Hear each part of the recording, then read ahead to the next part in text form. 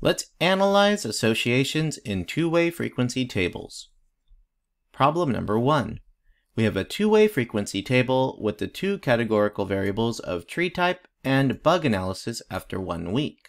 The two tree types are fruit and maple, and the bug analysis after 1 week, few, many, or no bugs on the tree. There is blank, no association, or an association between the categories tree type and bug analysis after 1 week because...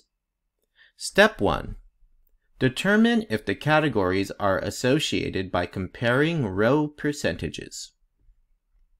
Looking at the row percentages, here's the grand total row, 32%, 22%, and 46%.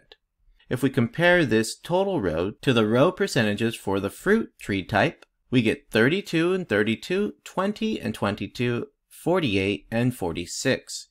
These percentages are very close to each other. Comparing the total row with the maple group, 32 to 32, 24 to 22, 44 to 46, once again, these three percentages match up very close. There is very little difference, and there is an association between two categorical variables if a set of row percentages is very different from a set of total row percentages, and I would say that these two row percentages are not very different.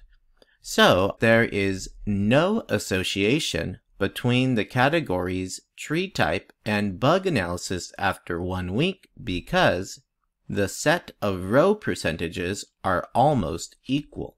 How did we determine if the categories are associated?